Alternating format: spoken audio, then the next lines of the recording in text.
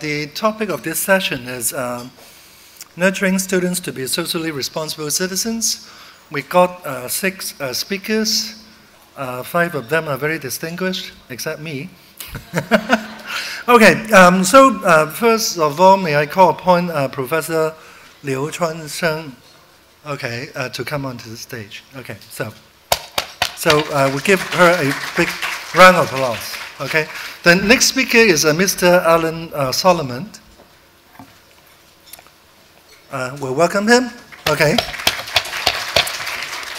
And then Professor Faisal Assasa.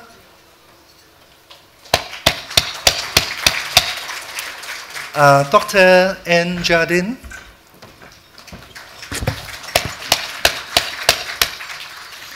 And Professor Yi Jing Yi. And also, I will be one of the presenters of this session. Okay, so please welcome me. Thank you.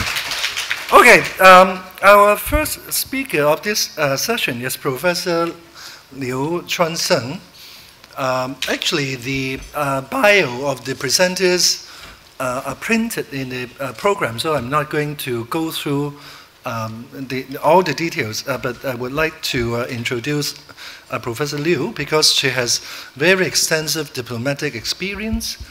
When she was in the States, she established the first Confucius Institute in North America. We also had one in Hong Kong, which is located in PolyU, and we're the only university that has that Confucius Institute.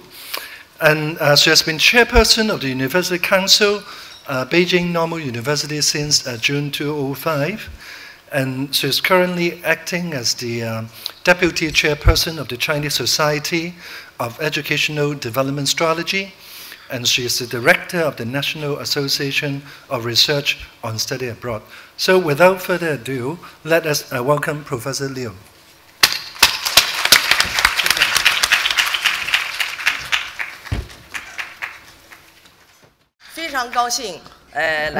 Very glad to be in Hong Kong, to be in the second summit on university social responsibility and the International Conference on Service Learning. But allow me to first express my gratitude that for the Polytechnic University, that they have brought this great development on the academic world, because this is a very meaningful topic. I myself were very much interested in this topic. Not only that they feel there is such a need to create this conference, and also that they brought together members, the academic members around the world in this conference, so that we have so many different universities coming here to share with us their experience. So therefore, I must express my gratitude to Hong Kong University and the President. Before I start my sharing, I really like this topic, to how to nurture the students with social responsibility. Now, I come from Beijing Normal University. Perhaps you don't know about our university. You know that 2 years ago, we have Mr. Mo Yan, who's the Nobel Prize winner. And in fact, he was the alumni of our university. We have already 112 years of history. It is the first integrated national university. We have 23,000 of students and 2,000 professional teachers. And we have graduate students of 13,000 and 8,000 of the bachelor student, undergraduate student. So that is a little bit of the background. Now, we now get into our topic today, that I would like to share 3 aspects of my thought with you.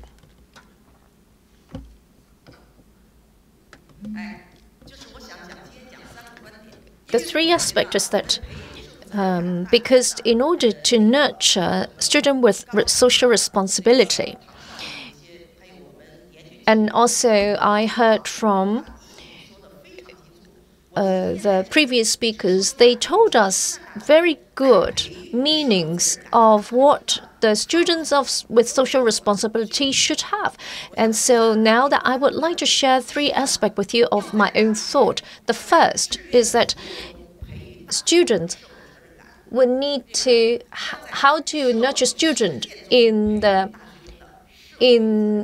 volunteer service. The second, how to nurture students in the practical, how to practice this in a society. The third is how to nurture students with social responsibility in our academic world. The first is that how we going to nurture students in the voluntary work, because students need to be the pillar of our future, need to be valuable, need to be useful for our world. So therefore, that we want our students in our school, every one of them, they need to participate in voluntary work every year. Voluntary work, it is a very significant path. We have established this association of voluntary work for our students, and it is now that the 20th year of the history. And every year there are 30,000 of the voluntary students participate in this association and to help out in the voluntary work in all over the country. In this, we have organized a lot of talks, seminars, and also that we help with the students who left behind. We help with the people who had pneumoconiosis. So let me share with you in detail what this association does. Our school, our university, we have 5 number 1 in the whole nation. It is the education faculty, and then the ecological faculty, and the geographical, and then also the social science. So these are our number 1 faculties in the nation. And then we are putting all these different faculties together and work together, where we allow a platform for our students to create a lot of the activities and to bring those activities to different parts of our nation, and to help them, help students and help the children to learn through play and through practicing in our environment of different things. We help students, we help children to learn about life through work and through play. And also we have a hotline, that is the Edelweiss hotline. This is a national hotline. This hotline had already opened 25 years, and the voluntary workers, including students from university, from high school, and so while they were working at the hotline, they would be able to help people with different issues. For example, they feel depression, and then they feel a lot of a problem. So we have already serviced 20,000 people who calling this hotline. We also have this center. The center have the psychologist and to help and to service those people. To give you an example, including our volunteer services for the Olympics in Beijing in 2008, one student called Li Ju, and 15 of her relatives died in Wenchuan earthquake. However, she was very strong and she did an excellent job in the volunteering work. So we awarded her with, an excellent volunteer at the end of the Olympic. We would like that our students could be thinking about the world, thinking about others, and they could. We would like to nurture their sense of social responsibility during community work. Second, I think that we need to carry out more social community work. In our university, we have carried out a project for nurturing the community. Basically, this means that thousands of students would participate in over 10,000 of different activities. Take 2014, for example. This year, we had 189 teams. Together, we have 1,864 people in total. They went out to 34 provinces and cities around China. They have provided educational services to rural areas, carrying out civil society research, environmental studies, cultural heritage, looking after children of immigrant workers, etc. So this has given them an opportunity to really understand the societal issues in China, to cultivate their empathy, to encourage them to work more for communities in the future. Another example, we have a student called Mr. Zhu Qiping, and he has participated in this project for 4 years consecutively. He has organized teams to go to Yankou village, which is his hometown, and to provide education to those children in the villages. He said, I would like to show love to those kids in the villages. In the meantime, to attract more attention of societies. And after he graduated, he has declined many other job offers. He has gone back to the village to teach those kids. Graduates from our university, they are they're hot potatoes. All the schools would like to have them, but he had so much social responsibility that he had actually gone back to his hometown. Another example, we had a student called Zhou Ling, and she had set up a foundation for people with pneumonia. She was the first student, and her foundation was the first foundation, was to help the immigrant workers suffering from particles caused dust lungs, and by end of 2013, she has already secured 12 million in funding, which has in turn helped thousands of families. And she has said that this is the social responsibility that I've learned from my university. And in the picture, you can see she is with this little girl whose parents have died from dust lungs disease. So in our university, we have a lot of those students who are dedicated to, to community. So we hope that our students could also actively participate in the big classroom of society, rather than just a small classroom in the university. We hope that they could combine their actions and their knowledge together, as what Mr. Tang has said. Today's university, is no longer an ivory tower.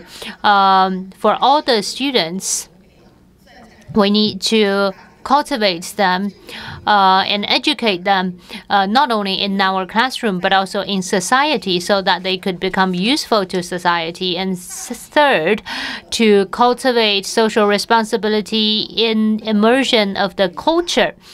In our university, we have a very good culture on our campus.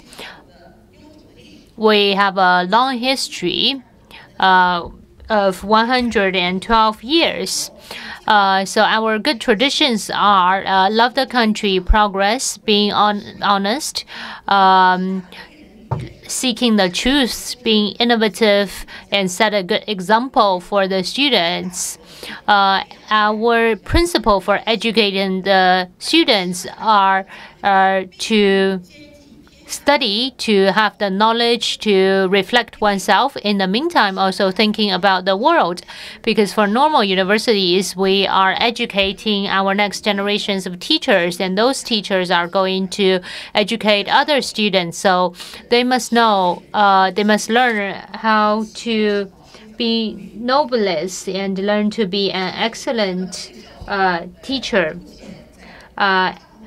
We also have a principle in our school, which is learn to be an excellent teacher and act as an example for other persons.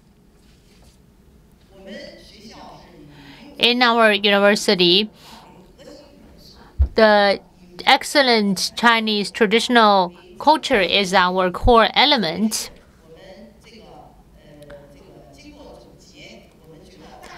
After reflecting on our university, we have discovered that morality is the utmost importance.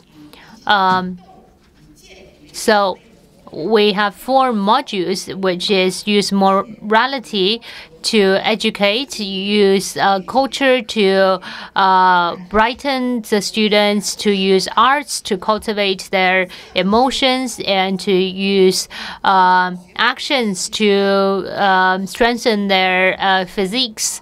So we have these very important and very strong university culture, which the students are immersed in this environment, and they are gradually influenced. Another example, our student called Gou Xiaolong, and he is an excellent student, and he has been met by Premier Wen Jiabao for 3 times. Eventually, he has gone back to his hometown, and he has said that for students, it's very important that they need to shoulder responsibilities for the societies, because our job is to help others. Therefore, after graduation, he has gone back to his hometown to work in a very common school to help with his to help those kids. So in our university, we really drive our students to seek for progress. In summary, for universities, to educate students with social responsibility, it is the common mission for all universities. So let us work all together to teach our students to learn how to be responsible for themselves, for their family, for others, and for the group, and for the nation, and for the world, and for the humankind. And only by doing so can we educate students who will make the world a better world for tomorrow. Thank you.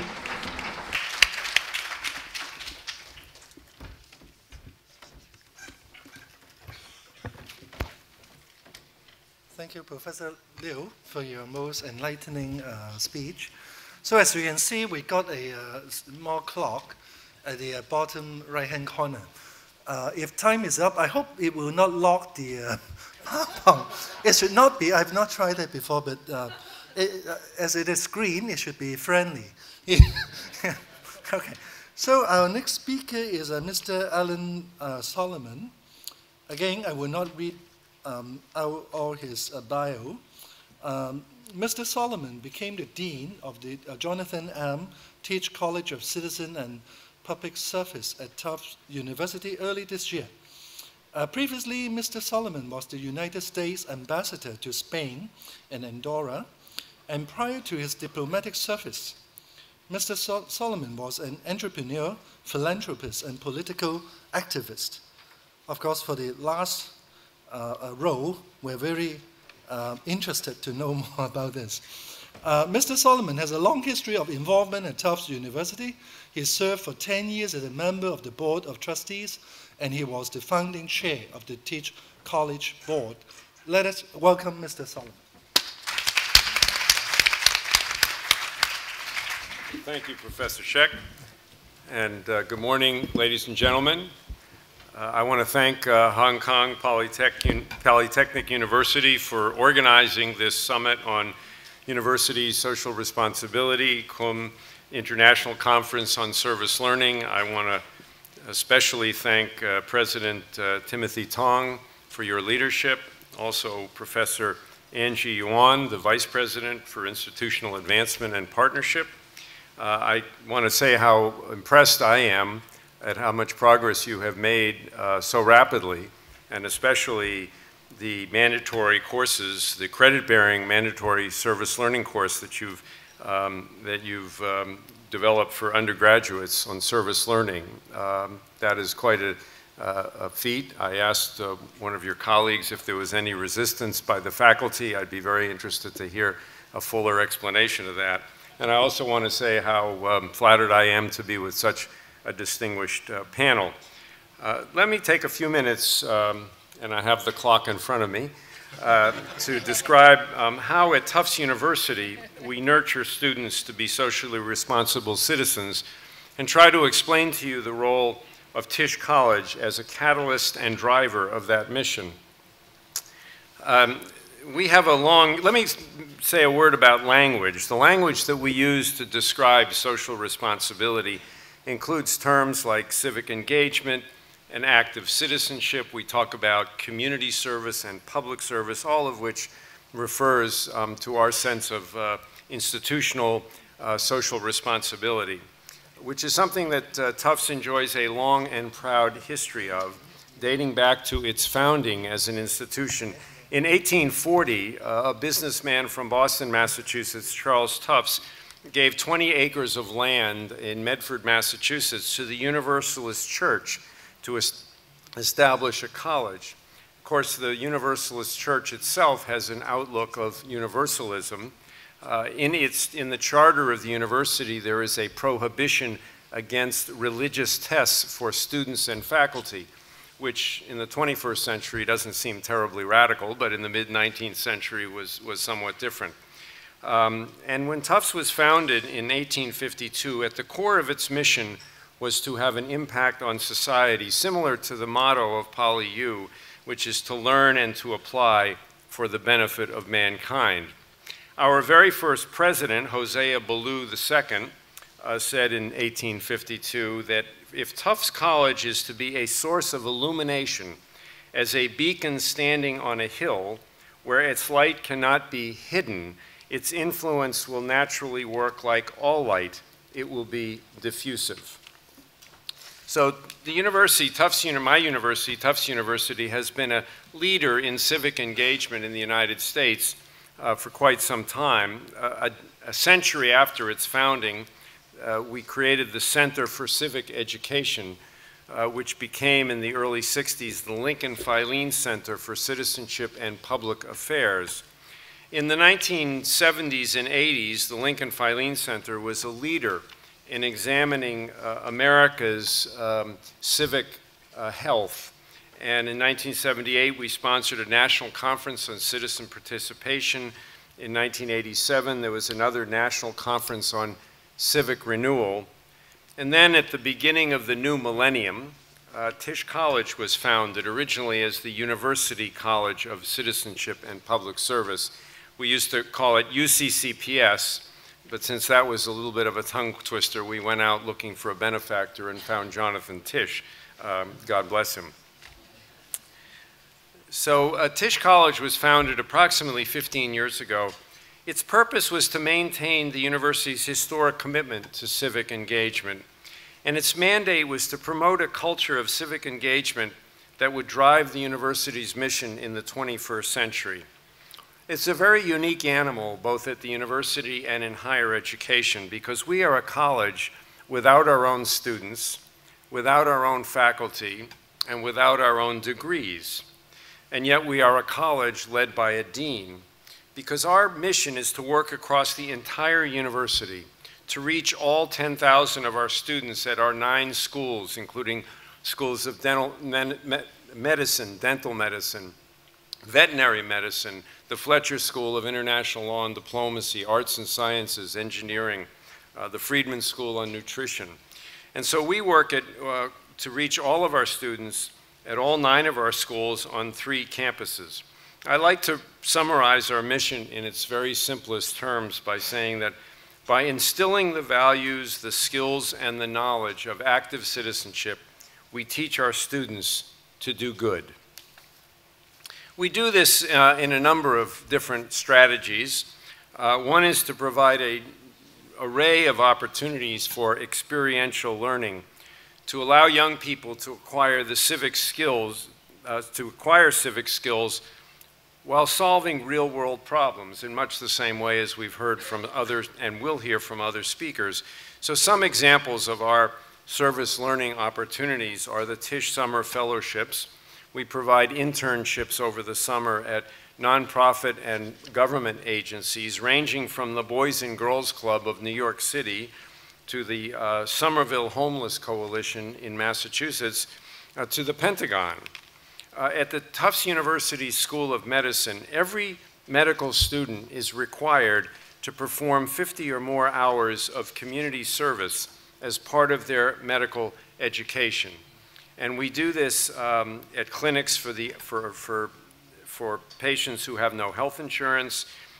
Students care for inmates in prisons. They do screenings for student athletes in local high schools. And next fall, we will launch a very innovative program called the 1+4 Bridge Year Service Learning Program, which is something I hope to expand upon a little bit more tomorrow at the session on service learning.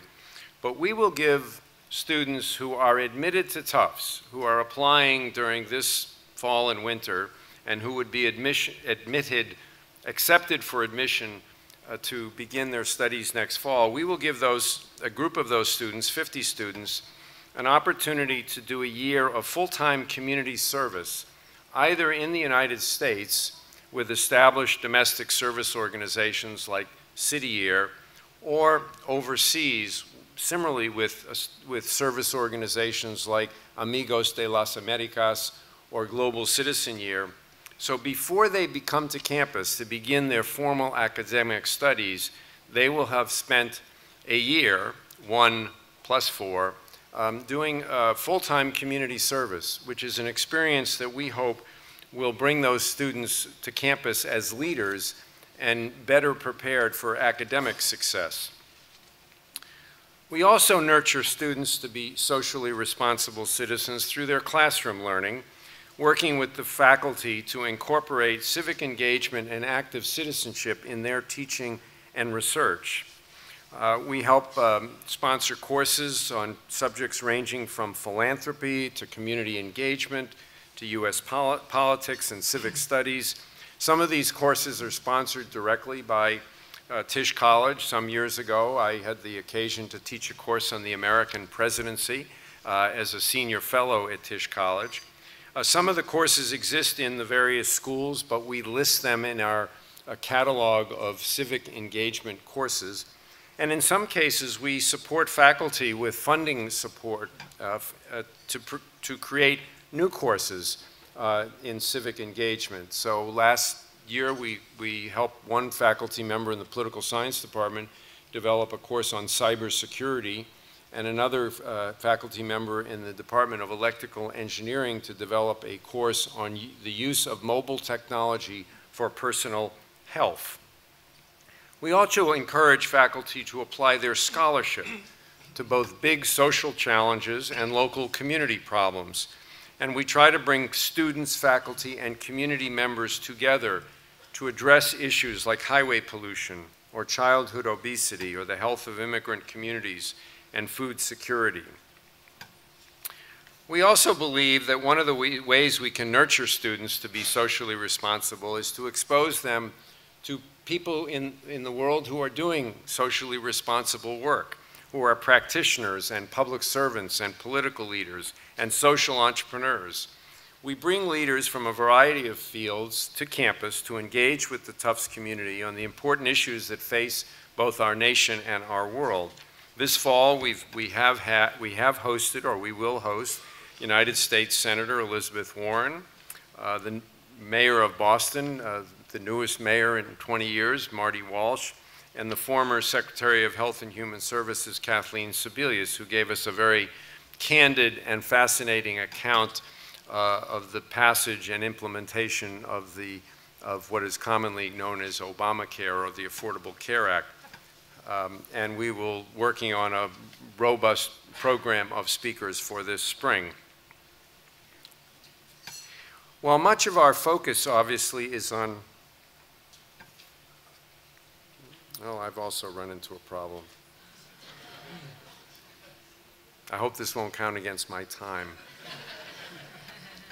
Help.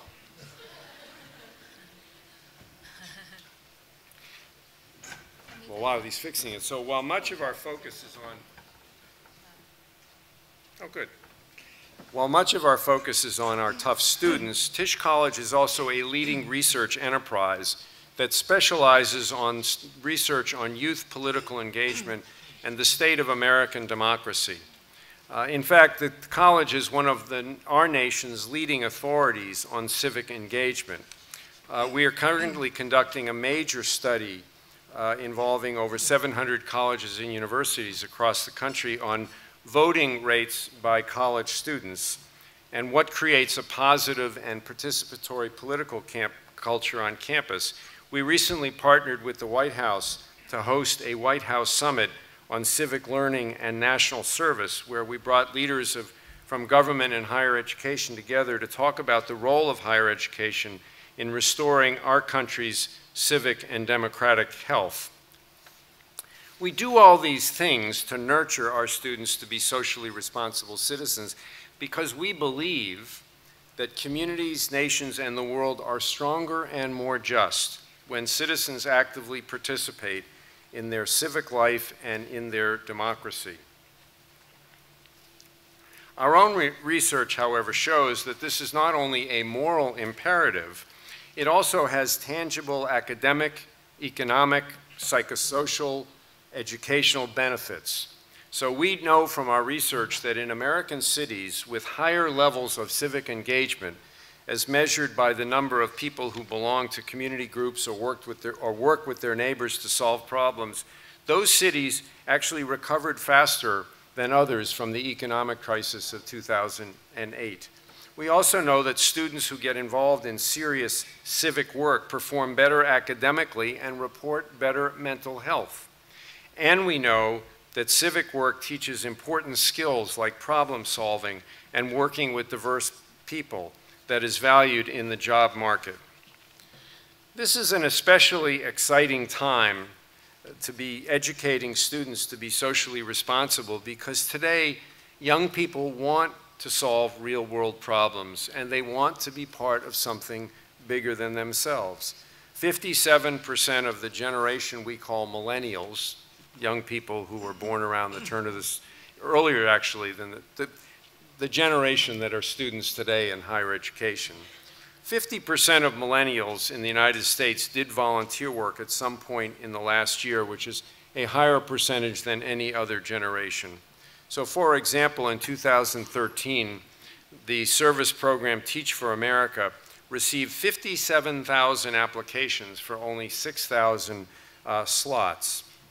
Young people today want diverse ways to get involved, and they want to see tangible results. So by providing opportunities to students to engage in acts of social responsibility, we believe that we are not creating demand, we are responding to appetite. At the same time, young people in the United States are understandably cynical about American politics, and they're reluctant to participate in their own democracy. So only about 1/4 of young Americans between the ages of 18 and 29 typically vote in midterm elections of the type that we just had. And in fact, in these recent elections this month, only 21.5% of young Americans voted.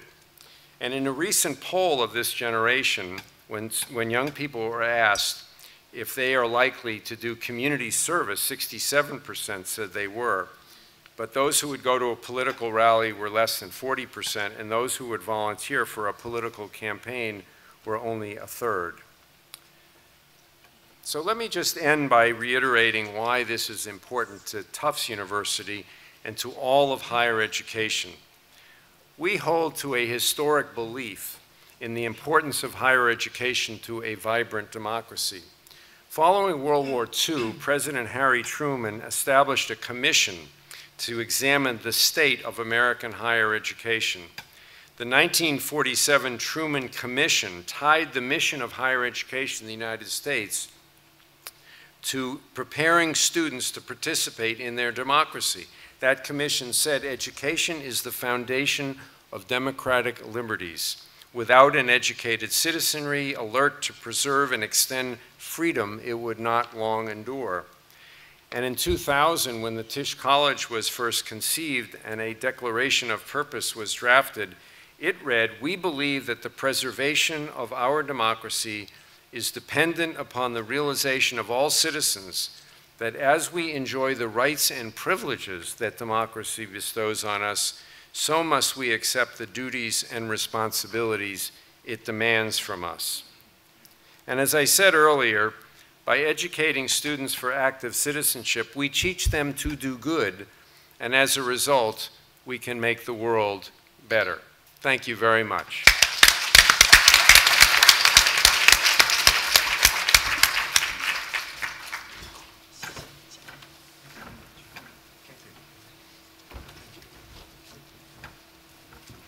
Thank you, Mr. Solomon, for your most stimulating speech, particularly on the observation that the young people are quite politically disengaged. I think if we have time, we can discuss this a bit further. Our next speaker is Professor Asa from Israel.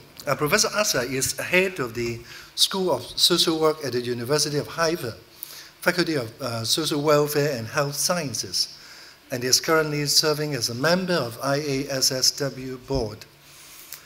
He completed his MSW and PhD in social work from Hebrew University in Jerusalem, and he has published in many areas, including Jewish-Arab relations in Israel.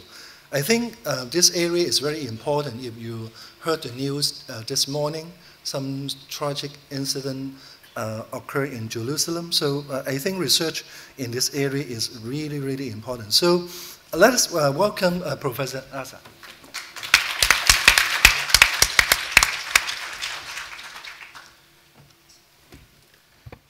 Good morning. First of all, I want to thank the President of Polytechnic Hong Kong University, and of course the Vice President, my friend Angelina Yan.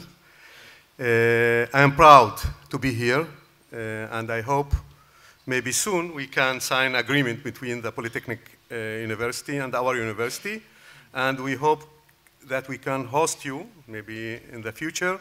And as a deputy chair of the Planning and Budgeting Committee on the Council of Higher Education, we can try to show you our commitment to social responsibility in different communities in Israel, as mentioned, in Arabs and Jews in different community, and in Arabs in different community. Today I am going to speak more about the involvement of the higher education institution in the community policies of planning and budgeting committee of the Council of Higher Education in Israel. And tomorrow, through the panels, I will speak a little bit about my university. Since 2006, and another thing, it's a small world that me and Ellen, that we act 20 years ago as in the board of New Israel Foundation, which push the social responsibility in Israel. According to the country, we didn't meet more than 15 years. And we met here by the issue of Angelina, and it's really small world. Since 2006, the PBC, the Planning and Budgeting Committee, has allocated a budget to encourage involvement of institutions of higher education in the community. In 2010, the PBC, the budget social involvement was just 2 million Israeli shekel. After changing the activity model and in light of expanding the scope of activity and an annual budget increase was a draft, and budgeting for 2013 was 9 million shekel. It's because I push from the Council of Higher Education for this issue more and more, that the rise of Planning and Budgeting Committee for 2014 academic year allocated to higher education institution involving in the community will be approximately 9 million shekel, and the budget for the next year it's going to be 10 million shekel. It means the issue of social responsibility, it's more and more begin to be in the priority of the whole institution around the country. Budgeting breakdown for the 2014, it's 5 million flagship project, it's the big project, and 3 million for academic courses, incorporating practical social responsibility, approximately 500,000 literal project, in addition to expand some national Israeli shekel, 1 million allocated by the Ministry of Education. We try to encourage the Ministry of Education to be part of this project. And of course, we see that we have a scholarship for the students, and we push also not just scholarship for excellency in this issue, and to give excellency scholarship, and also to follow the whole project with research, and to learn from our activity, and to try to develop more and more our plan. Strategic in 2014, a new activity model was authorized, social flagship project, which allowed mutual feedback between the community and the institution of higher education, courses including practical society activity in the academic year of 2014 and 15. In addition to the activity model is planning in form of literal courses with a focus of exposure of the academic world. Leading social flagship project, the higher education institutions are required to formulate and adopt leading social policy in accordance with their consideration, including their specialty field of study, education, nursing, designing, and planning. And again, to the Polytechnic University, I am proud that your university, they are excellency in engineering and technology. And the other side, they want to take the social responsibility as another flag, and it's a good model for, to follow it for other universities. In accordance with this policy, they must engage in social projects for involving in the community in areas with true potential for social change, and to position of higher education institution as significant positive element also in the social arena. They must aim to develop projects, and they are both natural and contributed to the academic environment, as well as including external and non-academic authorities. Leading social flagship project, the committee's budgeting aim to give the project an initial push forward and to help create suitable infrastructure to sustain the project even without the support of our budget. We want to see that after we give a little bit seed money, we want to see the institution go ahead and raise this flag in their campuses.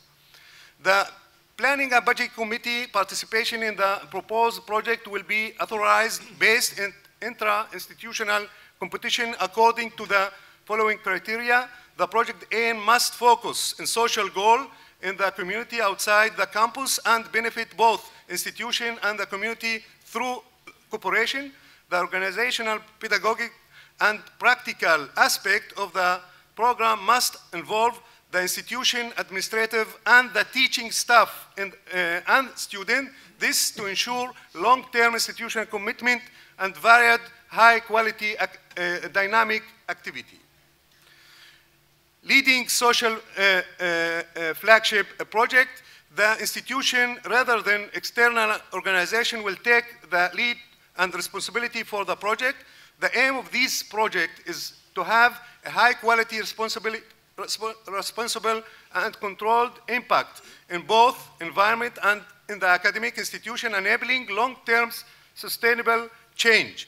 The committee will give preference of the program that will include in the institution ongoing academic activity in which staff member will participate and will be vista of the independent long-term development. Each project should include institutional control and evaluation mechanism. Preference will give to the project with the details of the significant evaluation mechanism. The project should include students, social activists, and involvement of higher education institution staff of minimum scope of 2 hours a week. The Planning and Budget Committee will participate in funding the project according to the number of activity student in the organization with ceiling of 100 students. Each student on the project will be budgeting at the sum of something like 5,000 national Israel shekel. Minimum eligibility of the planning budgeting participation is 2 hours per week per annum, and the budgeting will be relative basis with ceiling of the 500,000 per project to the project budgeting consideration. The Planning Budget Committee Steering Committee for Higher Education institutional involvement in the community will receive higher quality budget. Institutions that will submit flagship project will be at the front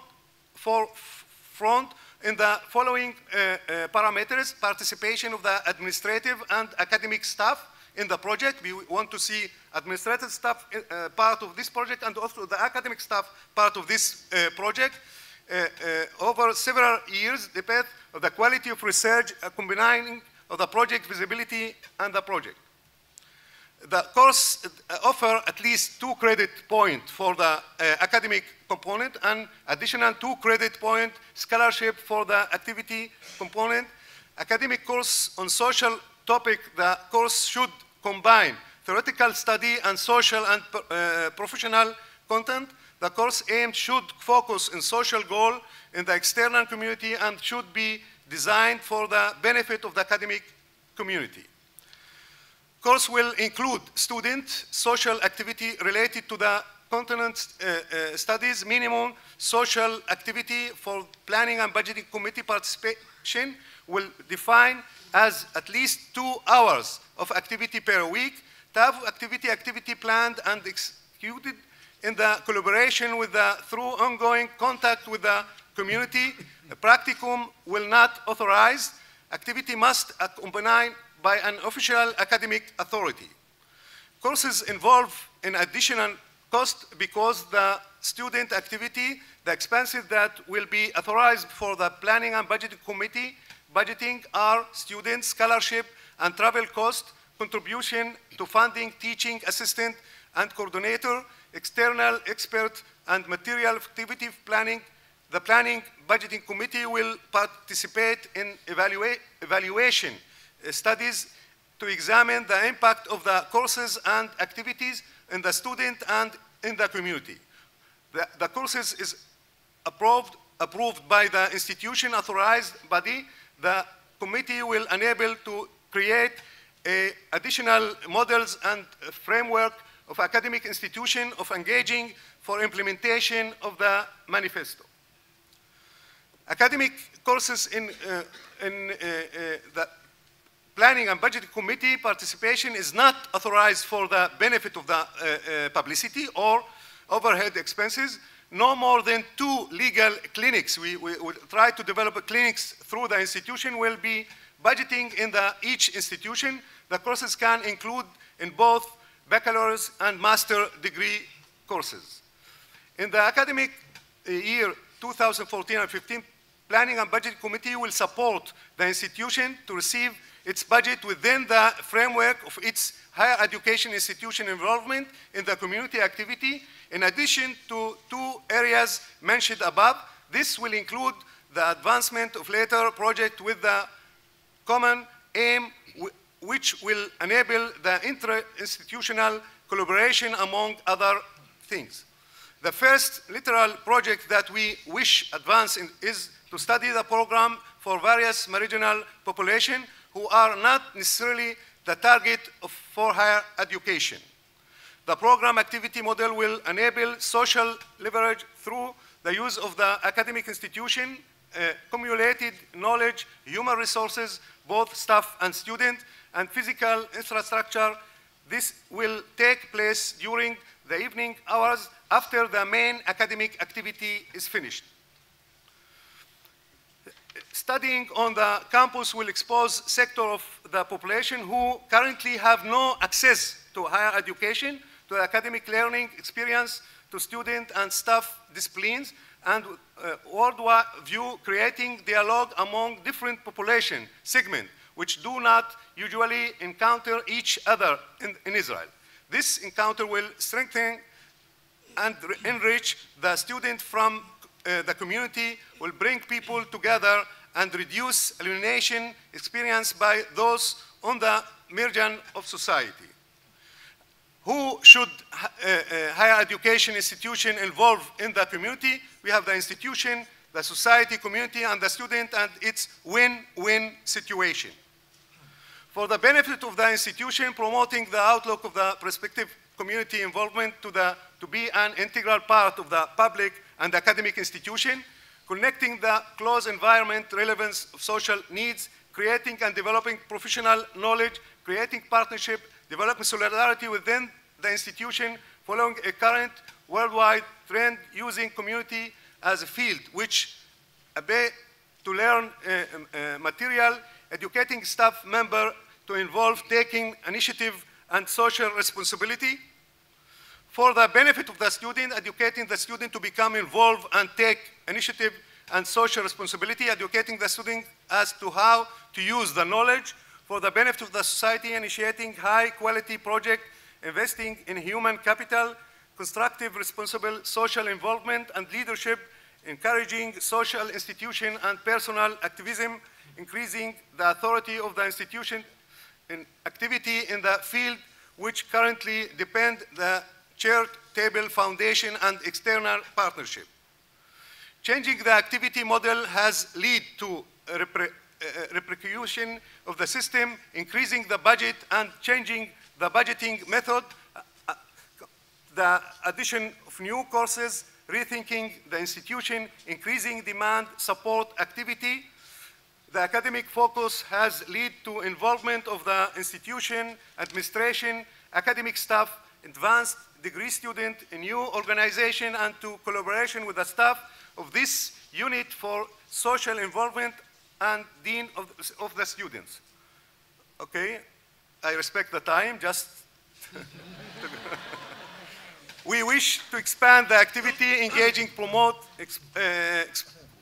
soar of the higher education in the formal education system, higher school and junior school, among students from the low socioeconomic background, encouraging, creating platform of inter-institution collaboration, increasing the institution commitment to issue and continuing in the current process, improving the quality of the project and the courses, of course. Thank you very much.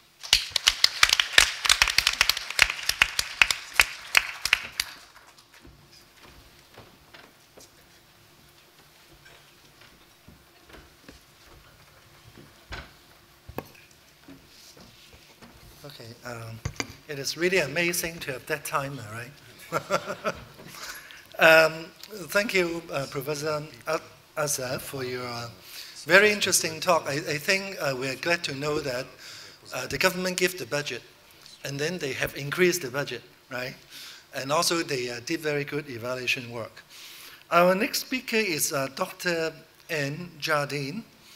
She is the director of the Student Equity and Disabilities Unit and of the Aspire Outreach Program of the University of New South Wales.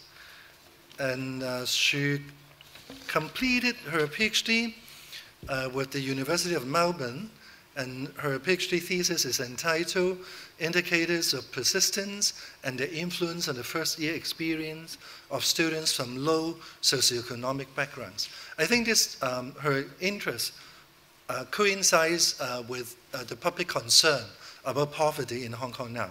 So, Dr. Jardine, please.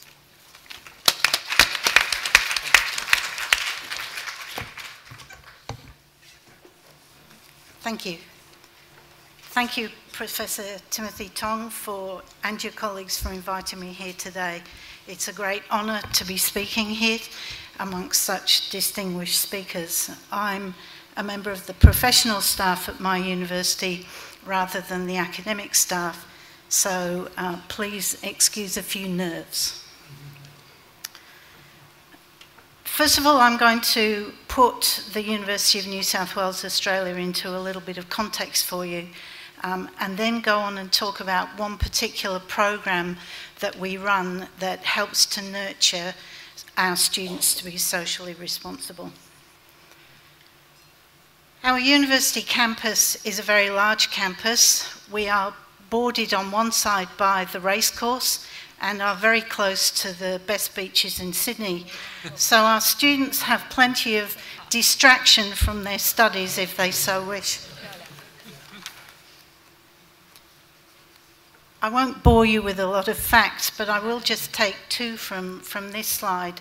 We are a very large university. We have over 50,000 students, and we have over 13,000 international students. Oops.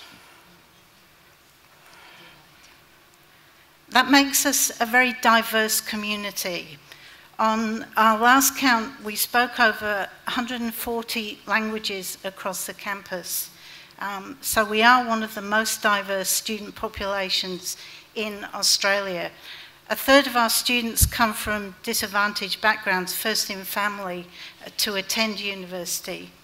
So it's very important for us at UNSW Australia to promote global citizens who are socially responsible.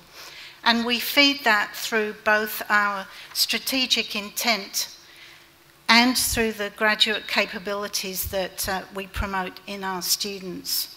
And I've just drawn a few of the strands here on this slide. We very much focus on promoting leadership amongst our students and promoting the idea of being global citizens.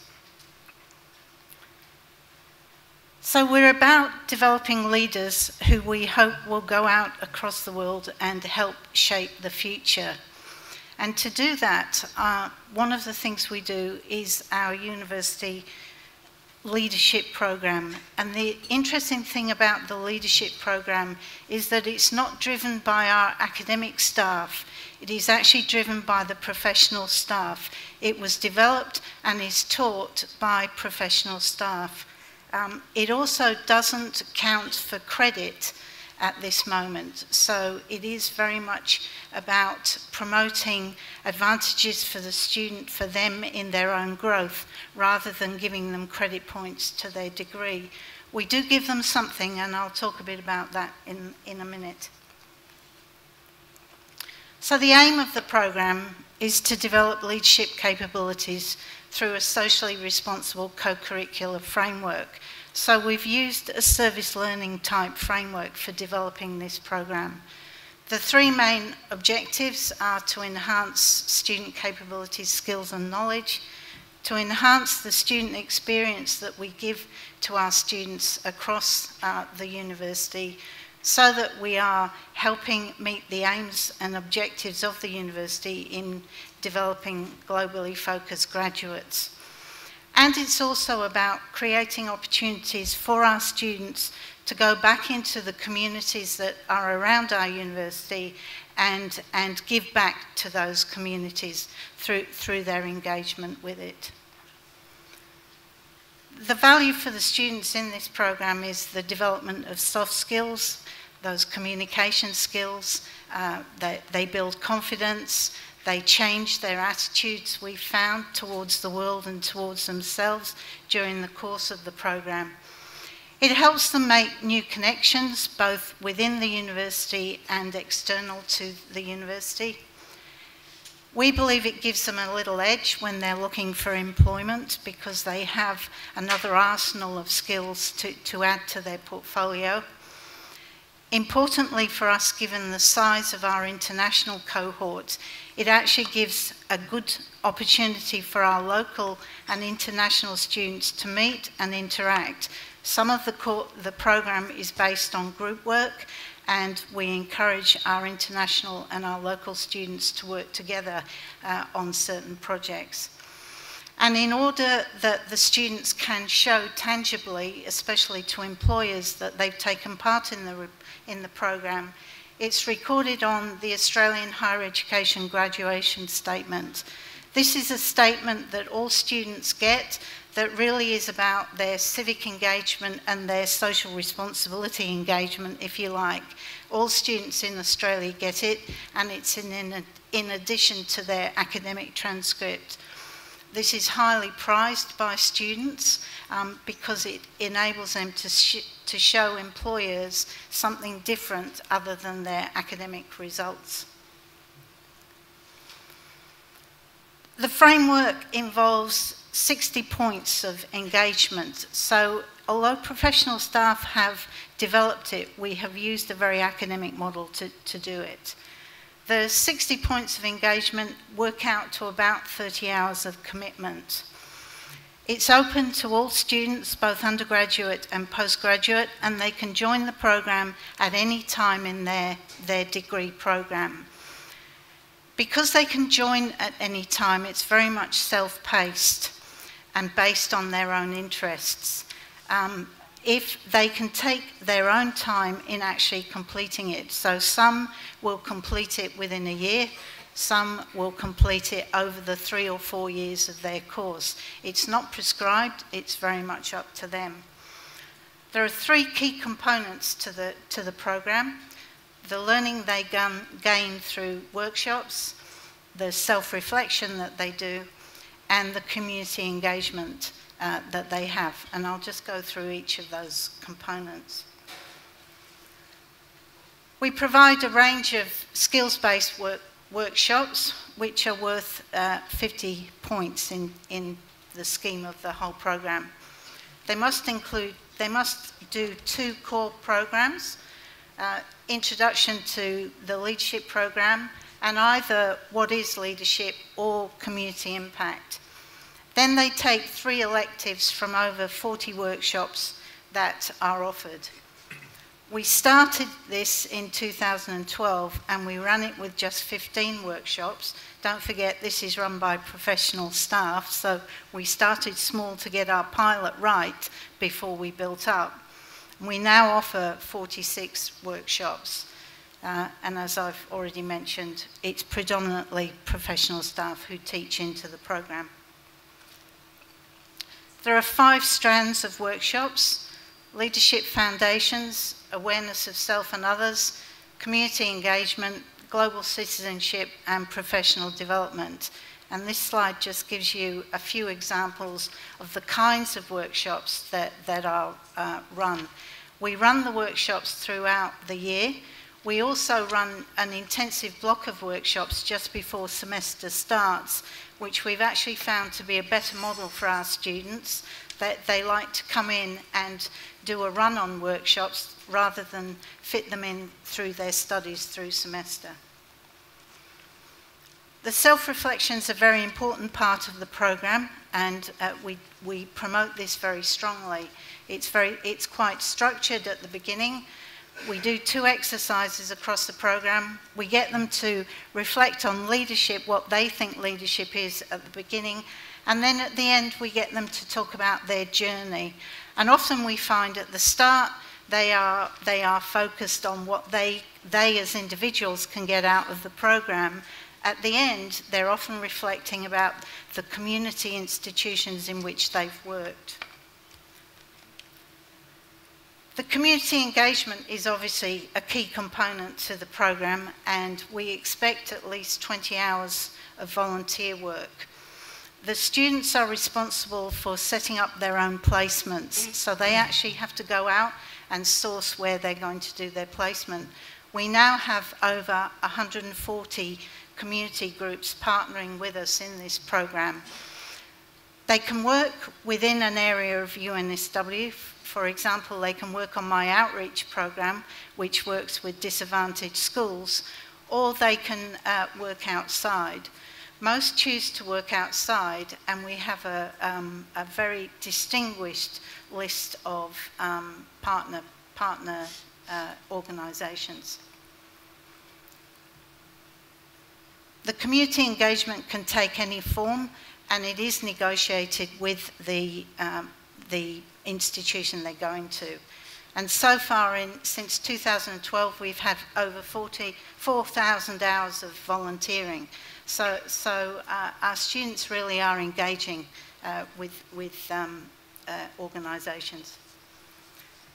We began with just 262 students in 2012 because we did a very soft launch, so we didn't do much promotion amongst the students. We did promote it heavily, well, not so heavily, but we promoted it in the second year, and we found that we reached our capacity in year 2. We couldn't take any more students into the course, and we're actually at capacity now. We have over 1,500 students enrolled. 147 have completed so far. Most are quite far on, and most are choosing to complete it over the whole program of their degree, over their whole degree program. The split of local and international students is 77% to 23%. So it's not far off the actual split across the student population. And again, the female-male split reflects the student population, as does the undergraduate postgrad split. It appears to be our business students who see most value in this, because I think they can see that it adds value to their employment prospects. But we do have engagement across all faculties. The evaluation so far has been very good on the program. It is early days, but we believe that the model is a good model and is certainly working for the benefit of our students. One of the interesting side results of the program is that we have had 3 students who've recently gained full-time employment with the community organisation in which they volunteered. So there's been a very tangible outcome for those students. The students are very keen on this. We have a lot of engagement in volunteer work, and the students actually really like the structured nature of this program and the fact that they come out with a set of skills, tangible skills, that they can show an employer at the end. These are the kinds of feedbacks that students have come up with. Our community partners are also very, very keen on the program, and we actually now have community partners asking if they can join. As students actually are responsible for their own placement, we will pass on those leads, but we do think an important part of the program is students actually getting out there and sourcing their own placements.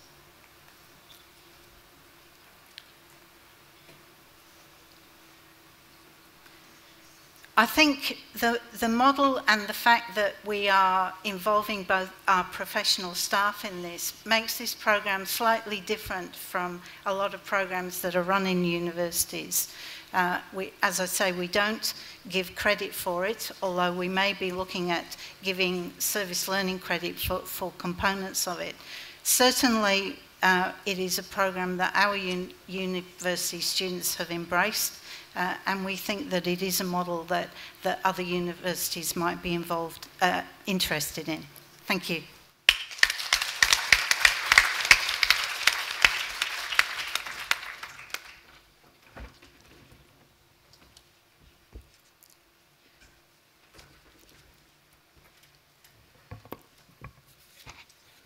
Thank you, Dr. Jardine, for your very interesting talk. Actually, I will also talk about leadership in my presentation. Now, before I introduce the last but one speaker, after my presentation, there will be some time for Q&A. If you have any questions, please write them down in the blank paper you have, and then you can pass them to my colleagues, okay? So I will consider your question after that. Our next speaker is Professor Yi Jingyi, Doctor of Laws. She is Deputy Party Secretary of Peking University and Dean of the Institute of Labor Law and Social Security Law of Peking University. In addition to the administrative and teaching work in Peking University, Professor Yi served as the Vice President and Chief Secretary of China Law Society Social Law Studies Institute and Vice President of Women Talents Specialty Committee, Chinese Talents Research. Let us welcome Professor Yi.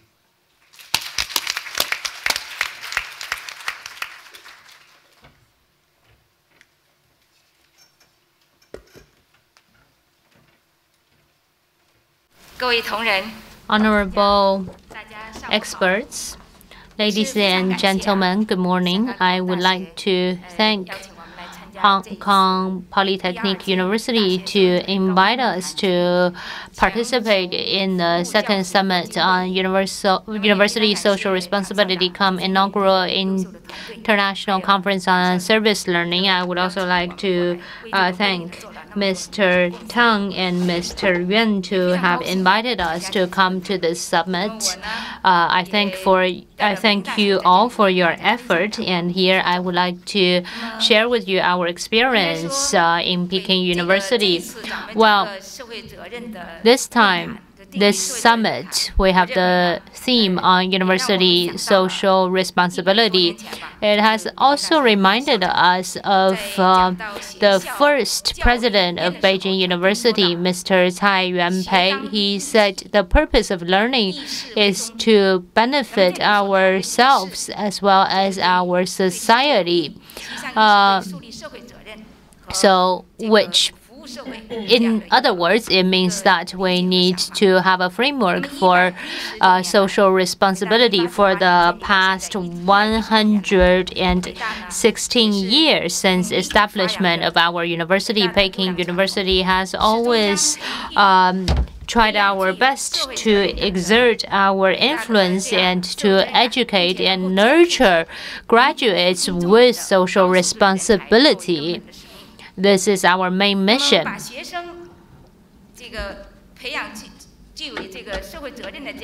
To educate our students to become people with a sense of responsibility, this is also a common consensus among other universities around the world, which we could feel from the speeches from my other colleagues.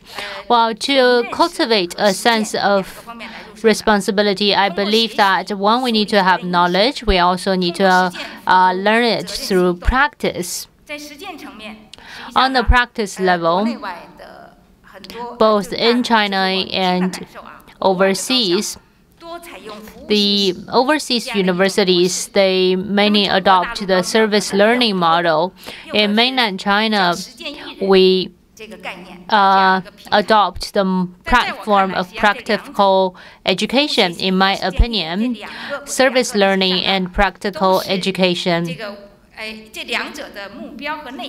their content and their purpose are the same. They're both for developing the students in a holistic fashion. So Here I'm going to talk about it on two fronts. One is on from knowledge to understanding, and second is from understanding to practicing. I would like to share with you some of the lessons that we have learned. And the first part on value guidance from knowing to understanding. Social responsibilities cultivation is the foundation for the sense of social responsibility. For Beijing University, we have always valued the importance on educating our students on this front. Our first president of the university, Mr. Tsai, he has always emphasized the importance of social responsibility. Mr. Hu Shi, who was also one of our presidents, he has also mentioned the importance of the view to educate the young students. In our education, we emphasize on educating in all aspects, in all fields, and educating through the process. We have included all this in all aspects of students' life to guide our students to focus on the national issues and national responsibilities. When we talk about throughout the process, what we are saying is that for the students from when they enter the university till when they finish their degree, during this whole period in the university, we would start educate them. For example, on the first day, we would organize tours for the students to educate them how Beijing University has been closely connected with the development of the nation and how it has gone through ups and downs with the nation. And at the graduation ceremony, we would also invite excellent alumni to come back to give talks on their personal stories. These are pictures shown on the tour. Since 2014, in order to develop potential of our teaching staff, we have also organized Professors' Tea Hour. We invite those famous professors to talk about their lives, to share their life philosophies. Here, this is a picture of of our president. I told him, during this tea hour, you're not the professor anymore. We just want to know about your life story to enlighten our students. This was the first tea party. It was very popular. Our students also welcomed this activity very much. So this is a very popular activity. Second, on our graduates, we have this activity with the theme of home orientation, basically for asking the students to go back to their hometowns. Since 2012, we have over hundreds of Beijing graduates. They have gone back to the hometowns, mainly located in western part of China. In terms of in all aspects, what we are stressing is that we would include social responsibility in all areas of the students' life to use the richness of the campus life to influence our students. In 2012, we have held a theater show which tells the story of Professor Wang Xian. The students were playing Professor Wang Xian in this theater. This was a very moving theater show. In recent years, based on the China Dream, we have also included in our theme party through asking students to participate in their China Dream competition, speech competitions and drawing competitions, photography competitions, etc. We have built it around the themes of building a strong China, building a China with the rule of law, etc. So through this kind of activities, we were able to expand our principles, not only in real life, but also to the cyberspace. In all of our departments, we have opened a WeChat platform, and one is to find stories which are affecting and affectionate. And Wei Ming stars, and Wei Ming is and Yan Yuan. These are the beautiful names that have been given to Peking University. So these stories are mainly for people and students and classmates around you, which have been very dedicating and have been contributing to society. These are these are stories that could educate our fellow students on what they have done to society. Second, from understanding to practicing, practice-based training. We believe that you could not talk about these things on paper. We believe that all of these should be put into practice. For Beijing Peking University, we have written this principle in the articles of the principles of the school. Here, we also emphasize the practice of morality and community work. These are all very targeted for our students based on which year they're in. We have community service, educating the poor, assisting children in remote villages, etc. Here,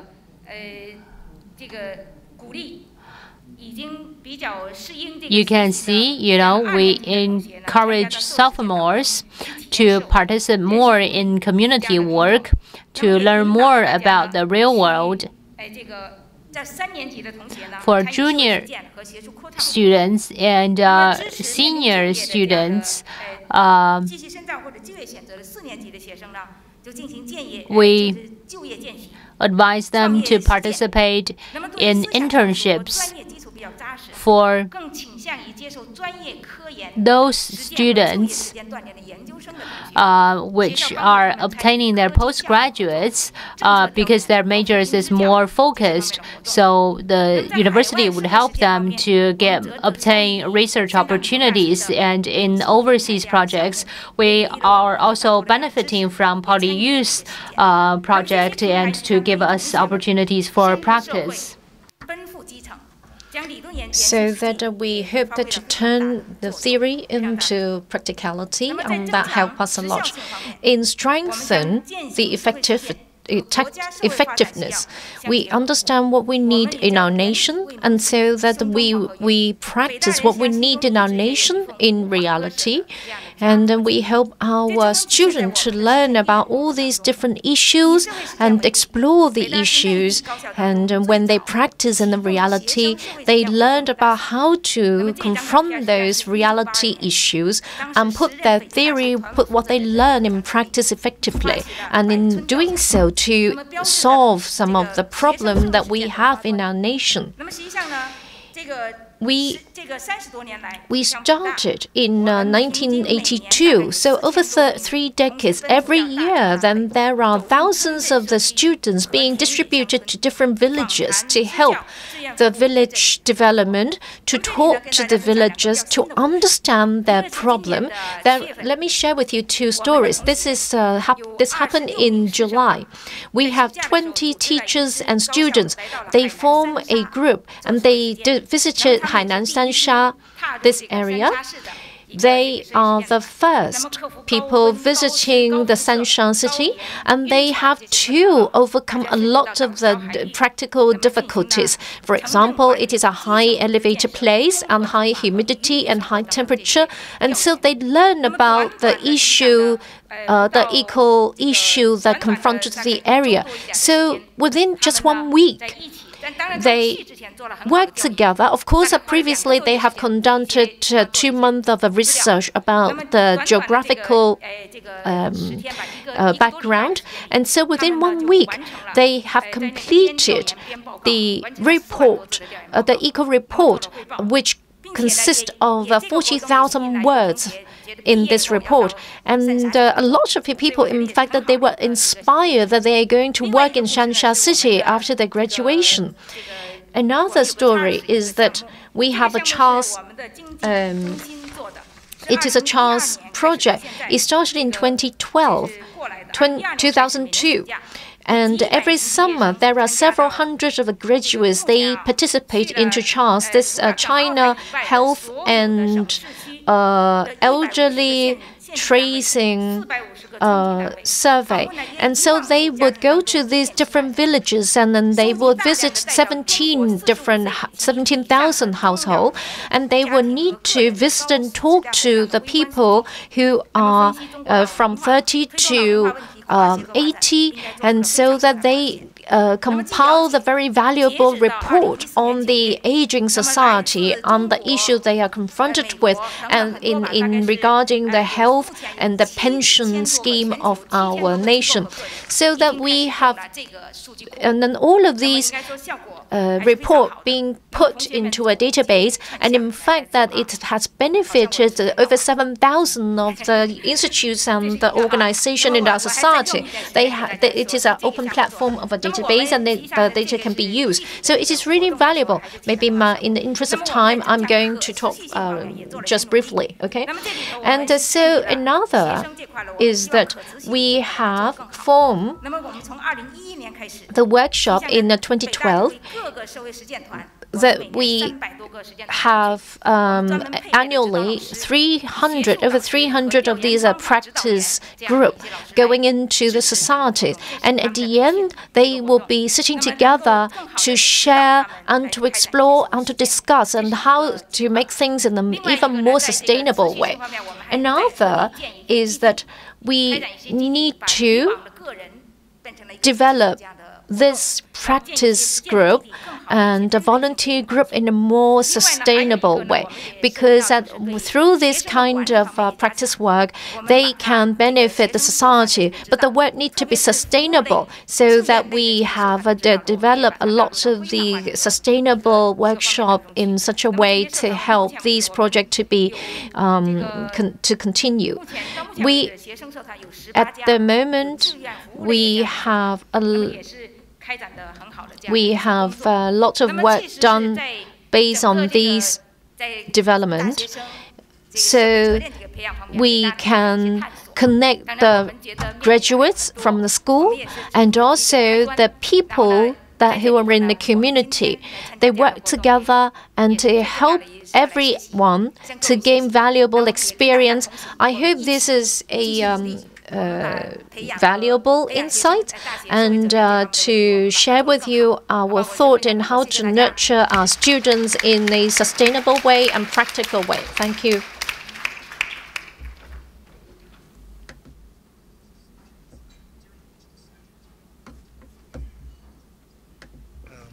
Thank you, Professor Yi, for your most enlightening presentation on the practical education in Peking University. Okay, the last presentation is my paper, so I don't think I need to introduce myself. You just turn to page 24 of the program. But there is one thing I have to clarify. You see my lips are very red. And then I have to say that I have not used any lipstick. I don't know why, but anyway. Okay, my topic is change the students before changing the society. If we look at the literature, in fact, in the past several decades, there are many criticisms about contemporary university education. Okay, so Sachs is that higher education was not effectively meeting the challenge of nurturing students' sense of civic responsibility. And also, Bringo and Hatcher also say we have to reconsider our mission to be that of educating students for life as responsible citizens. And also, Harry Lewis, I think we're very familiar with him. He was in Hong Kong in August, we met him. And very reviewing, he said that I have almost never heard discussions among professors about making students better people. Okay, so I think this is a very strong criticism. And of course, another one, we must recognize a direct responsibility, the civic learning of the students. So what are our ideals? Now the ideals, again, Lewis said that we need to nurture students to take responsibility for their own lives and for civic society. And also, another scholar said that what we need is to equip students with relevant competence required for their social and professional integration. Successful career and personal development is a key mission of higher education sector. Okay, so personal development, how much we have done to foster the personal development of our students. Bob, if you read his book, he said, what are the ethical and social responsibilities of today's modern university? He also strongly criticized that we have not done our jobs well. So, surface learning, I think several colleagues have already talked about this. So surface learning has been used as, or regarded as one vehicle that we can help a student to grow. And at PolyU, President Tong talked about this morning. In fact, before graduation, every student is required to take a 3-credit surface learning subject in our university. And now we are having around 3,000 students per year, and the figure will rise to 4,000 something next year. And we have a lot of subjects. We have 50 plus subjects now, and we will increase it to around 70 something. And then we got a lot of students taking this. And we also got evidence showing that, in fact, the students have changed after joining the surface learning subjects.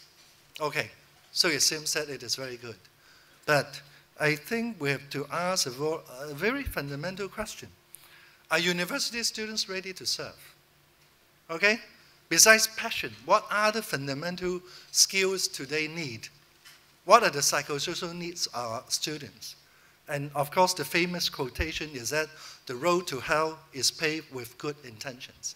So we all think that it is good, service learning is good, but are we prepared to do it in a good way, or our students prepared to do it? Okay, if you look at some of the research, we're really depressed because we see that there has been a tremendous decline in empathy amongst university students in the West and also in Hong Kong as well. And then decline in empathy in medical students.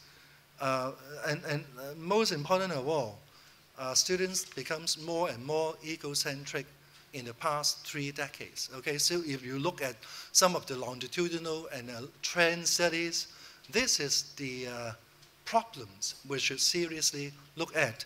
And if we look at some of the research in Hong Kong, there are many developmental issues about university students. And one of them is they don't have enough sleep.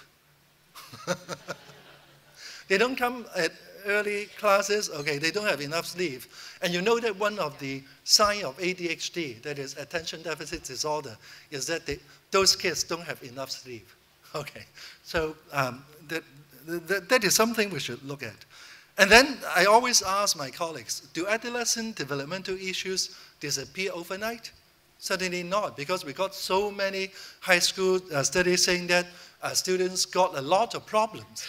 How come when they enter university, those problems suddenly disappear, okay? So I think at New South Wales, they use professionals to do the leadership program, but at PolyU, we think that it might be a more courageous approach if we do it in a credit-bearing manner, okay? So this is how we look at leadership and intrapersonal development. Before the students change the society, I think they have to change themselves. And then this motto is very consistent with the Confucian belief that before one can create peace and harmony in the world, one must be able to govern one's country.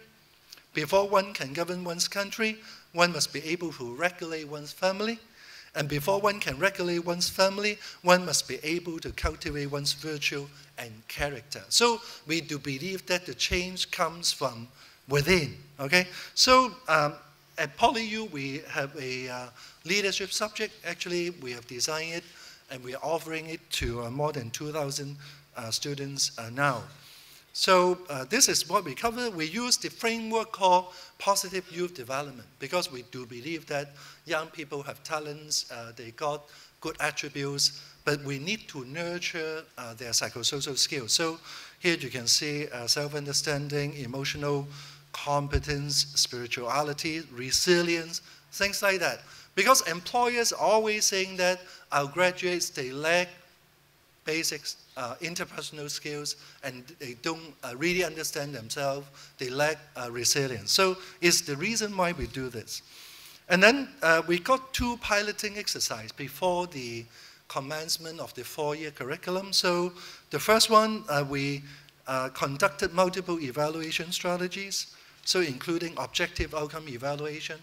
So it is just a very simple pre-test, post-test design, so you can see the students actually change towards the better direction, okay?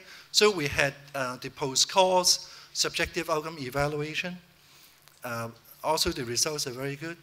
And you see that we are very conscious about evidence-based programs because we do not think that having good intention is enough, okay? So we got post-lecture. Even after each lecture, we got evaluation. And then we got process evaluation. And then we got qualitative evaluation. I will not go into the details. You can read my papers. So, and then we got, well, we have generated around 30 papers already, including a book. So, so here the students said I've changed to another person, okay? And then I think it is not just IQ, but EQ, those kinds of things, okay? And then we did the second piloting, including a quasi-experimental design.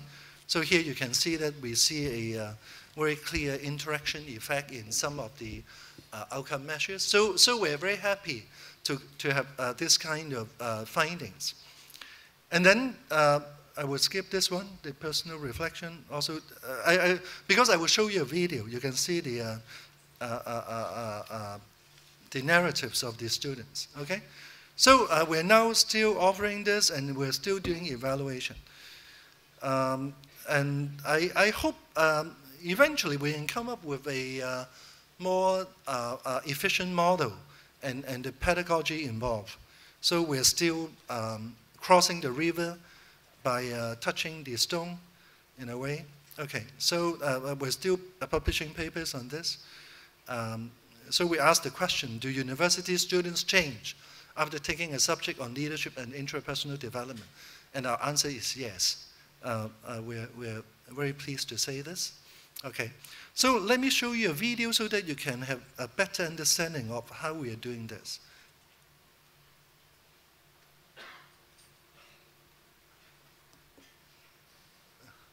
No sound, no sound, no sound. Ah, yeah, okay.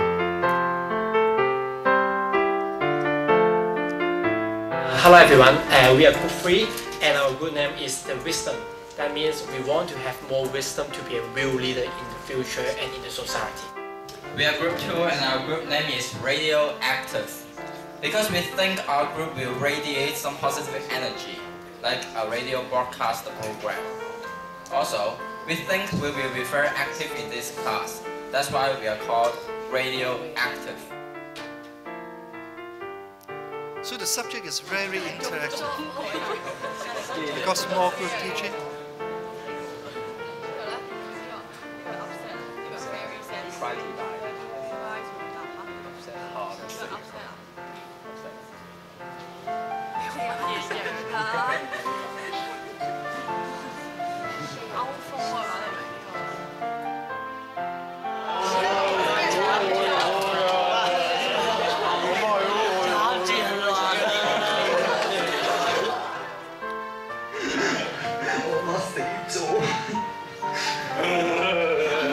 So the role play, how to express emotions.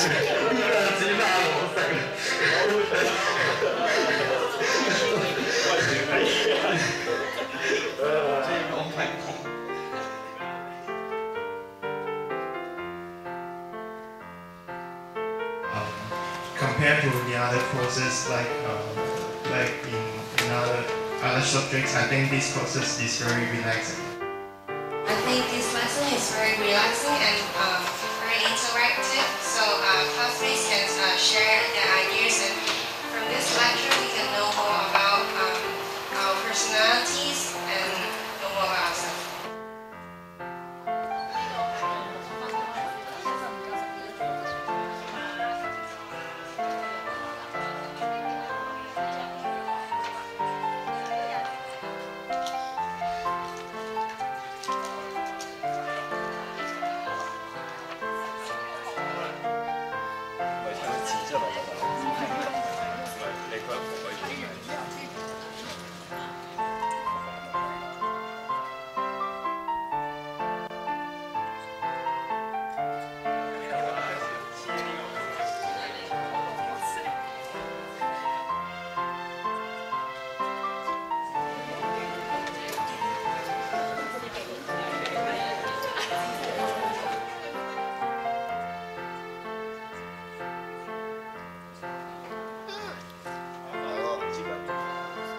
They have to write something without using their hands.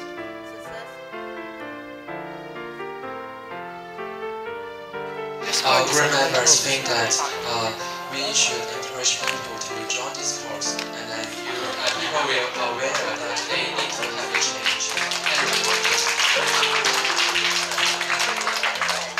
And also, not just in university, but also in primary schools and through if the curriculum can incorporate the subject to let students to be aware of the need to have social competence, and it will be great. I think today's class is really meaningful. Yes, this day I use a lot of time to think what is the meaning of my life. Yes, I'm majoring in accounting and finance. I think in PolyU, a lot of students think their meaning of life is earning money, but I don't think so. This lecture is really good. It gives us a lot of opportunities to rethink our life. What do we want? I quite like the topic of today's lecture because it's really inspiring me to think about myself, why I'm here, especially for the story of MC. Because when we are here studying university, what is the purpose? Because we work hard, but we just receive what the lecturer can give us. This is all aside. So I'm thinking about why, the reason why I'm learning, and right now, what do I want to gain in my university life.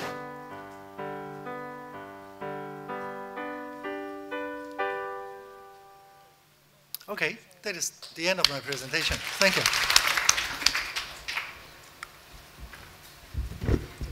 Okay, it is time we have some discussion. So as I have mentioned, have we received any questions?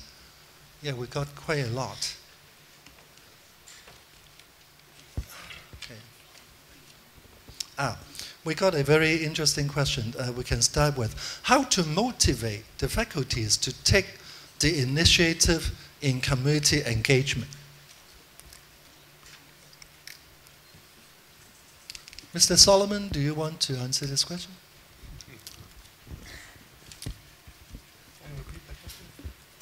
How to motivate the faculties to take the initiative in community engagement. So I think the question may arise from the fact that, okay, it is good to have community engagement, but not me.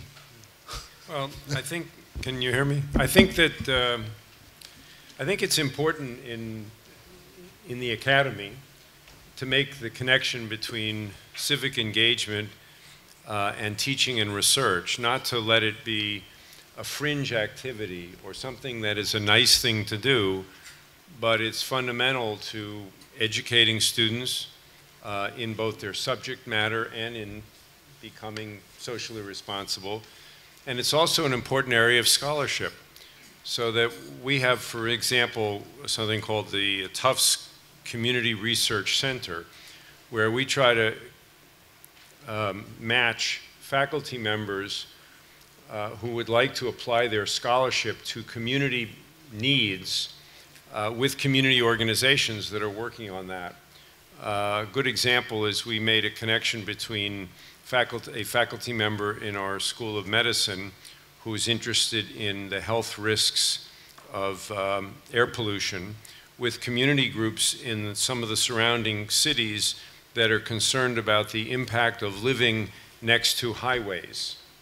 And so we provided seed funding to support the faculty research, which they did in collaboration with community organizations. And that's led to a rather significant study of the health hazards of living by a major highway in Massachusetts, which actually has then gained something in the order of $10 million in third-party funding. I think the key is to try to bring this into the core mission of the university and to the core academic mission, and try to avoid the separation that sometimes takes place that allows faculty to think this is something, a nice thing to do, but not central. Thank you, Mr. Solomon. Do Professor Arce want to add? Yeah. You hear me? Yeah. Okay. The target of course, the academic people at the universities or the colleges, their mission is to publish and to research. And if we found a way how we can make the connection between the community and the academic life, and how we can encourage maybe foundations to give part of the money for projects that lead the staff in the academic life to be involved in the community and maybe to publish their work about their involvement. Of course, it will help the academic people to put more energy and more time in their work with the community, and it is not disturb their work by publishing, because we know our staff, they are very want to see their work published in good journals. So if we found a way how we can maybe some foundation initiate a project that give the ability for the researchers to be part of the community and maybe to publish something along their work and their expertise with the community. Thank you. Any further views from the panel members? No? Well, actually, I got two related questions. One is what policy in institutions on personal matters for academics who committed in supporting social responsibility activities when comparing publishing academic papers in their disciplines. So maybe the president can answer this one? No, it is just a joke. And another one is, thanks for sharing many valuable experience at the moment. None of the sharing around the practice, most of the sharing is around the practice of instruction, curriculum design. How about sharing a little bit about your experience of promoting USR in the organizational level, how to create that kind of ethos or culture in the academic department and management level, especially when most of the university still focus on research productivity. Okay, so perhaps we can discuss this a bit more. I think that realistically speaking, there is a tension involved. So it seems that both things cannot exist at the same time. So maybe I will ask Professor Liu whether this problem exists in China, and then Professor Yi can also supplement. That is, whether there is a tension between doing the good work in the community and the pressure on publication. I think, okay. Well, this is a key question that you have raised. Well, for Chinese universities to evaluate a teacher, you know, we would be looking at how many papers this teacher has issued, how many researches this teacher have done. Well, actually, we haven't really included the actual community practice into our evaluation system. Well, here I am seeing that, you know, the leaders of Hong Kong Poly you have put it on a very high level. Well, I believe things are constantly changing. So going forward, I really agree with my other colleagues. In order to evaluate a university, it is looking at how many useful people you have educated for society. So on this front, I believe going forward, the evaluation for professors in China will also change in the future. Perhaps in the future, we would also include service learning or social responsibility curriculums in China. You know, right now we don't have much of this prospect, and going forward, perhaps this could also be one of the evaluation criteria on the professor's performance. Views on this issue. Yes, this is indeed a very important issue. Just now, Professor Liu has given a very good answer. For me personally speaking, in recent years, with the promotion of researchers in universities, actually, young teachers, young professors, they pay more and more attention to societal issues. I have also mentioned, you know, during our organization for students' activities, we would like young teachers to participate in the organizing teams. We have garnered quite a lot of support from these young teachers. On one hand, there are demands for teachers who need to focus on society issues, and on the other hand, they need to get involved to participate and lead students in these activities. So we hope that we also expect that we can do better in this area.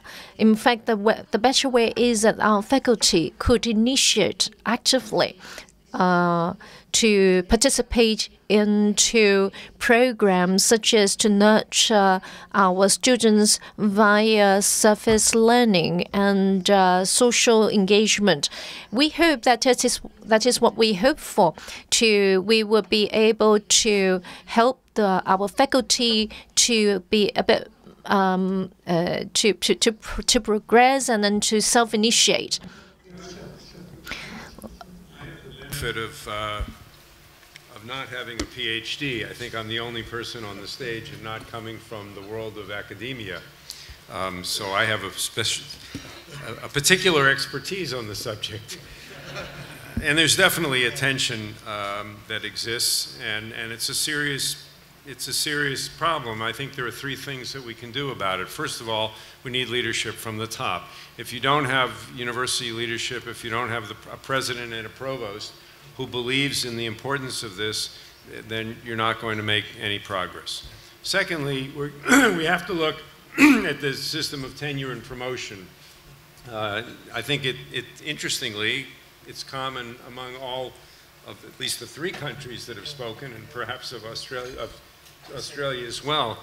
And we have to raise what is a very controversial issue of including in the evaluation of faculty for tenure and promotion the extent to which their work is socially beneficial or socially responsible or what have you, just as we have tried to incorporate the quality of teaching in the evaluation. And the third thing, I think, is you have to devote resources. When I first arrived on campus as a new dean, I asked one of my colleagues, I said, how can I engage more faculty? And this dean of another school said to me, you engage faculty with two things, carrots and sticks, and you have no sticks. And so we've had to try to consolidate some resources so that we could actually make them available to faculty so that they would have the time and ability to focus on this. I just want to add, I agree with Mr. Ellen about the three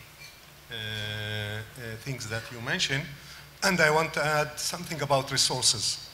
I remember our institution 10 years ago, before the Council for Higher Education put the issue of social responsibility in the agenda, and at the beginning that we have less resources, less institutions were involved with the national project, but today, after we give more resources to the institution and we have competition between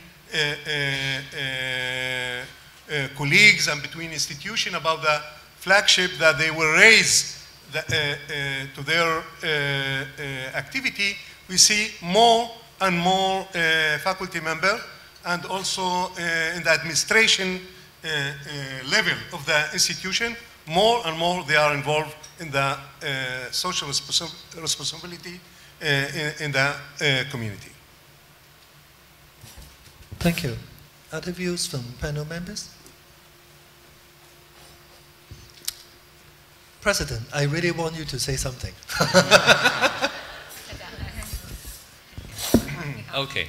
Well, first of all, I want to thank the panelists for all the very informative and inspiring presentations.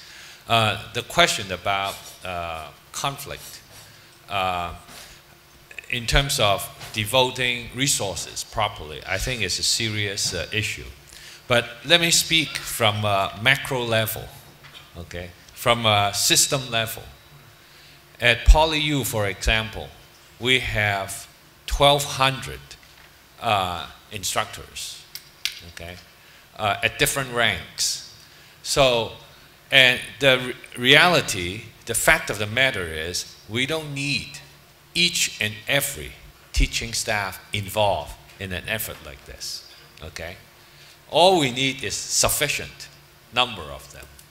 And at PolyU, the report I've gotten is that to this time, we have over 100 teaching staff involved in some way in doing service learning, which is already great. At steady state, we might need 150 of them, okay? But we don't need all 1,200 of them. Okay? So then the question is, within the entire teaching staff, are we able to find the teaching resources? For example, from faculties who are at a stage where they can afford to devote more time into doing the development of service learning courses and subsequently teaching these courses. For young academic staff, it's a little bit more challenging because they need to establish themselves in terms of the research they do. So I think for young academic staff, then if the person is interested in doing service learning, then I think the challenge is for the department head, the dean, the provost, and so forth, and myself in some cases, to work out a plan for that individual so that that individual in some way can be involved in service learning teaching, okay? And not to the extent that it would negatively affect the person's performance in other areas, such as research and other duties. So it's not straightforward, but I think it can be managed, and with some effort, I think as a university of this size or even smaller institutions should have sufficient resources in terms of human power to devote to supporting such a valuable cause. So thank you. I think we can see, Mr. President, why you're so effective. They are effective. I'd just like to say I think it's also important that, and I wouldn't argue with anything that's been said so far, but I think it's also important that the university looks at all the resources that it can use to promote social responsibility, not just the academic side of the equation, but also the other side of the equation, so that it is a whole of university approach to promoting social responsibility. And that does start from the top to filter down and to enable all staff to look at ways to engage not only themselves in terms of social responsibility activities, but also to promote it amongst students wherever and however they engage with students. Thank you. In the interest of time, I think I have to stop here. Originally, I want to discuss Albert's question, Albert Chow from Hong Kong U, because his question is very good on the issue of evaluation, but I don't think we can do it now. So we can continue the discussion over lunchtime, okay? So please join me in thanking this wonderful panel for the presentation, okay?